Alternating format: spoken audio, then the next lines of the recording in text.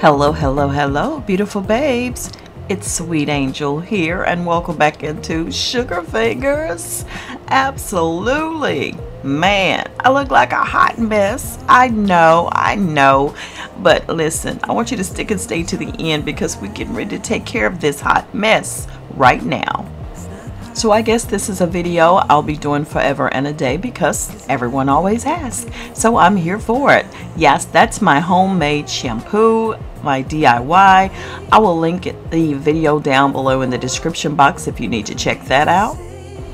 That shampoo is what I'll be washing my hair with after I complete, guess what, my hair coloring today.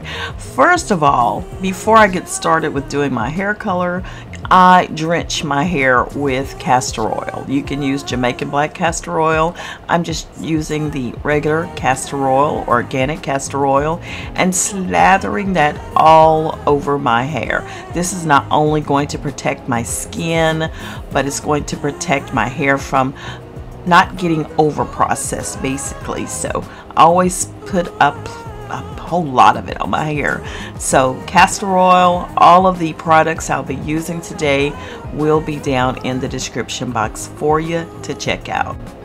Beautiful babes, if you haven't subscribed to Sugar Fingers, now's a good time to go ahead and do that. I certainly do appreciate it. Now, right now, I also put this on my skin, my shoulders, and my forehead, my neck area, so that I will not have any of this on my skin, directly on my skin, because it may irritate some and I don't want it irritating me, so that's why I do that. So next I'll prepare to mix it all up. Now I'm using BW2. This is by Clairol Professional BW2 Powder Lightener. And I'll mix the BW2 with a developer. You can use 10 or 20, which is recommended. However, I am using 50 volume developer. What I do is take a old plastic container, which this is one of my BW2 containers, and I'll mix it all up to a creamy consistency. There's really no rhyme or reason, but you can take 2 cups of the powder, or you can take 1 cup of the powder and 1 cup of the lightener, but make sure that it is definitely a creamy consistency so you can spread it all over your hair.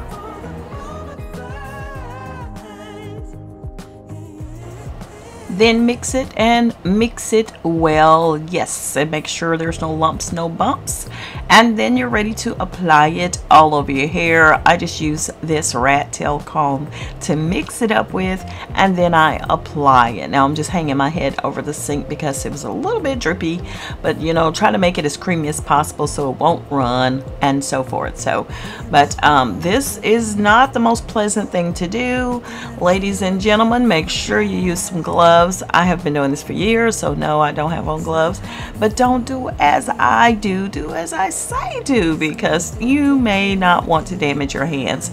I do keep my hands utterly lubricated, as you know. Before I even started, I put plenty of castor oil all over my hands as well, so make sure you just do that part of it. Now just apply it wherever you want your hair to be lightened at, all over, or if you want highlights, put it where you want it at. Now this process will take up to about 30 minutes. I generally do not leave mine in my hair longer than about 15, definitely 20 minutes, and that's the extent of it, because of course I already have the blonde, bleach blonde already. I don't want to over process my hair.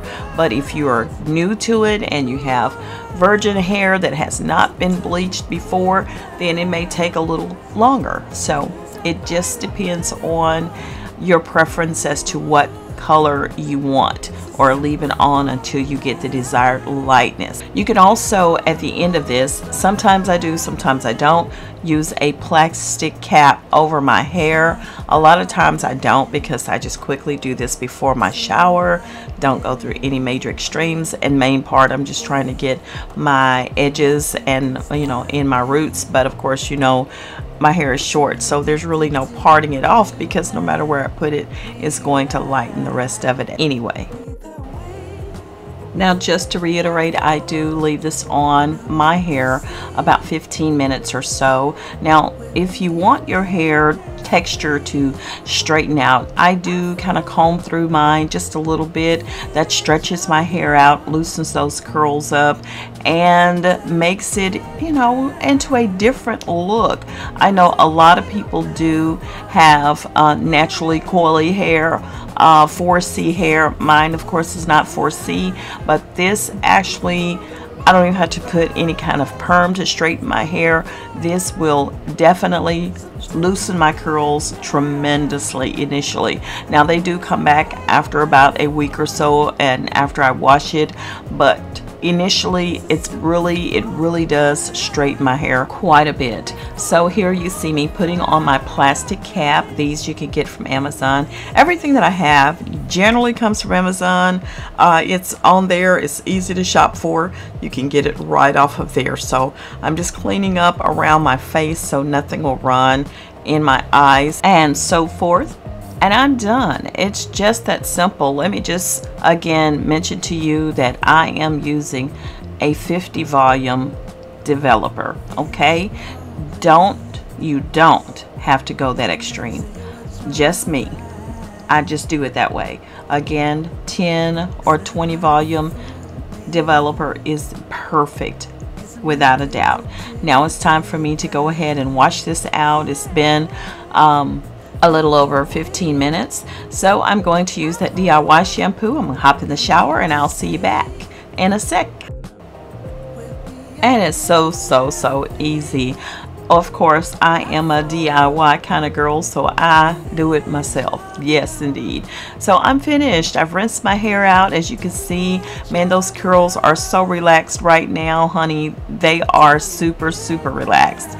So I just dry my hair off really good, and then I'll go ahead and start applying my products. Let me show you what I'll be using. First, I'm going to moisturize my face. I'm going to use my best oil ever anti-aging serum that I showed you over on Beauty by Sweet Angel. If you haven't subscribed, do that now. My first step is to apply my glycerin to my hair. This is an humectant that's going to help lock in the moisture to my hair and make sure that it stays healthy. Then I go in with my Lustrous S-Curl No Drip Curl Activator, smear that all over my hair, rub it in really good, and just lubricate the hair with it. This again is another product that has glycerin in it, and it's going to help as well. My Cantu Moisturizing Curl Activator is another product that I put into my hair.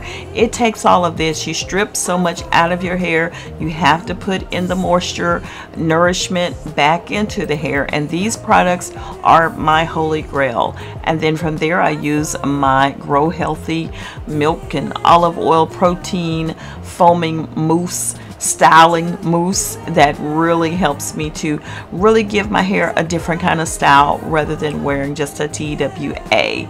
Then I comb all of those products through. I comb them through, brush them, no, I just comb through, that's it.